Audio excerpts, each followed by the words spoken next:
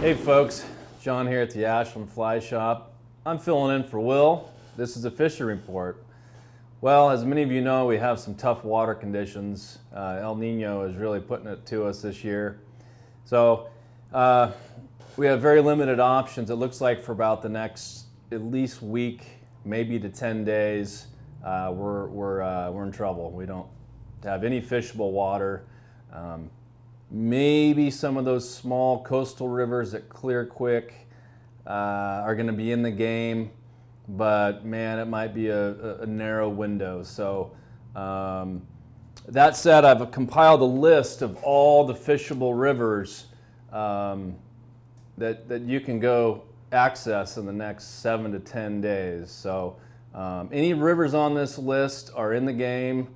So, you know, be sure to write these down and let us know how they worked out for you. So sorry for the news, but once the water drops, the upper rogue's going to be in play.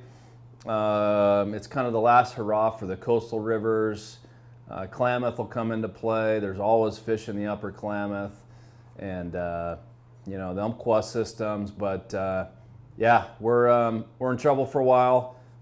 So I did write a blog, things to do when the rivers are blown out, so give that a look, and that might give you some ideas on how to stay busy in the meantime. Thanks for tuning in.